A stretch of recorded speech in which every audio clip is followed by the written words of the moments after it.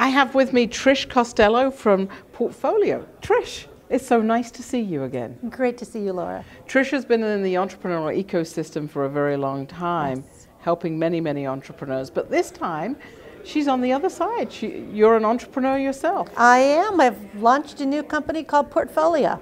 Tell me more about Portfolio. Well, in some ways, I'm still helping entrepreneurs, in fact. So Portfolio is a new platform that basically unlocks a new class of investor. So we're focused on the connected consumer and enabling them to be an investor in companies they believe in, especially consumer-facing companies. Right.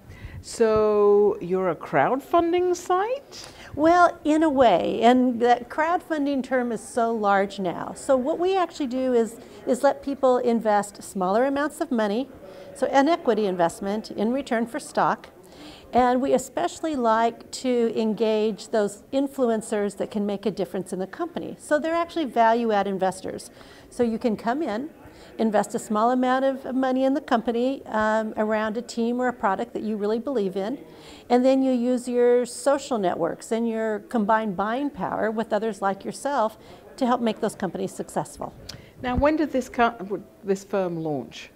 So we've been working on it for about 9 months, but we officially launched just 2 weeks ago at the big launch conference in San Francisco. And how was it received?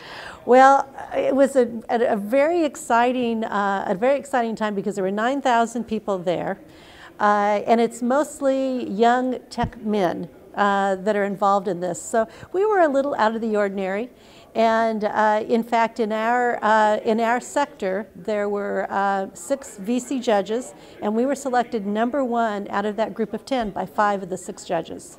That's fabulous. Of course, your target market is actually women entrepreneurs. It is. It's women, definitely women investors, and we're open about the kind of companies we actually invest in. Although most of them have a woman as one of the co-founders, and that is important to us because we're looking at consumer markets where women are the influencers, where having women evangelists can really make the difference in your company. And in that case, if you don't have a woman on the team, it'd be really difficult to understand that market.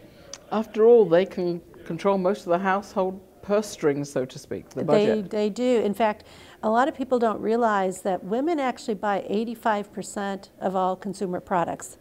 And when I say products, I mean broadly. So, you look at Etsy or Pinterest or Facebook or Twitter, that's majority of women that have made those companies that are the major customers behind those. And if you add that up, actually just what the American woman buys is greater than the GDP of India and China combined. Wow.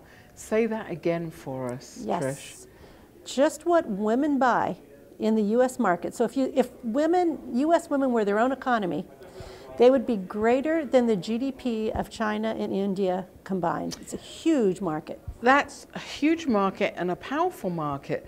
So it's kind of counterintuitive why women entrepreneurs don't get funded more. Absolutely. Absolutely. Women entrepreneurs in the VC world probably get an average of 5% of all the venture capital. Tell me more about your thinking here. Yes. And we're in such an interesting time right now, Laura, and my belief actually is that we've gone through we're in the midst of a major shift, though a lot of people don't see it yet, and that's why it's so exciting to be working in this space.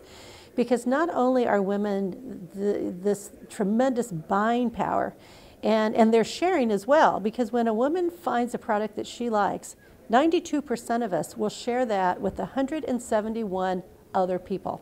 Wow. So that's the whole idea, that concept of a viral growth engine, it's women.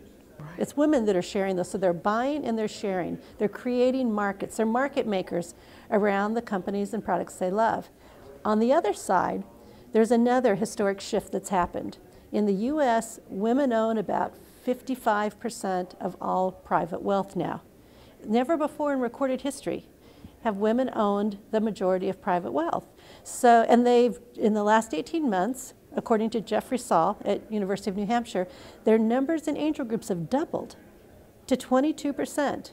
So you have women with wealth wanting to step up as angels and invest, and they're also the buyers. So you think about that alignment, it just absolutely makes sense. So and one thing about this, you were talking about that some of this is, there's a jarring story when you're looking at only 5% of women get VC money. Only, I think it's 4.2% of VCs are women. So that is, if that was the only numbers we had, we'd think, geez, what's going to happen? Right. There's just today, 2014, and that's the numbers of VCs. But when we see what's happening at the grassroots, where women are stepping up as angels, that's what gives me hope. That's what's causing me to think that women are now ready to step up, separate from those institutions. They're going to be green lighting the companies and teams and products that they want to see in the marketplace. And when that happens, really, we shift the world. Absolutely. So in shifting the world, this is clearly, you're doing this in the US. Have you seen any of these trends globally? Because I know you have a world view on these. Mm-hmm. Well, in this whole concept of collaborative investing or crowd investing, the U.S. really isn't the leader in this. This has been happening around the world. So, it started in Australia. It's all over Europe. All throughout the Nordic states and Italy and Hong Kong. So we've been able to see what's happening there. And it's the same kind of thing where women are taking a lead role. Indiegogo, this isn't equity, but it's, people contributing or pre-buying. 48% of those successful companies are women-led companies. So it really is it's a movement in the U.S. that's just starting on the equity side, but it's really worldwide. That's great. So if a woman wants to be an investor, what should she do in going to Portfolio? I'd love to have her sign in to Portfolio. And we'll take men as well, but it's designed for women. You'll see as you go on, it's quite different.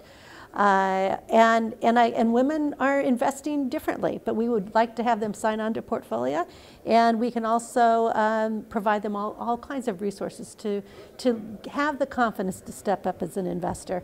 Right. My belief is that women know everything they really need to know to be investors, as long as they invest in the space where they have passion and interest. And so we can provide those guidelines for them.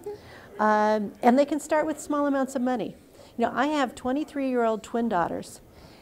Each of them are putting in $100 a month together. And they'll have $2,400 a year, and they're investing in 2 companies. So over 5 years, as young women, they will have a little portfolio of 10 early stage companies, and that's what we need to know to learn this. And for some of us, it might be $1,000 a month or $10,000 a month. The dollar amount doesn't matter right now. What matters is stepping up and dipping your toe in the water and learning how to be an investor and to back the companies you believe in. Is it proper for me to ask, in the 2 weeks since you've launched, how many people have signed on to the site? We have about 500 investors. We're thrilled about that. That's an enormous growth, 0 to 500 in 2 weeks. Yes. Well, it's been very exciting, and I think we're going to see really rapid viral growth because women are very interested in knowing how to do this. This isn't a transaction. This isn't getting your mutual fund account. It's really joining a team. It's really buying into the vision and the dream that entrepreneurs have and wanting to be a part of it. Absolutely. Someone said to me today, they talked about a tribe, and I guess what you're doing is creating your own tribe of women investors to support other women and men companies too, but getting women in the same economic position as anyone else. I couldn't have said it better. Trish Castello, thanks for being here. You guys need to go look up Portfolio. Yes. Thank you.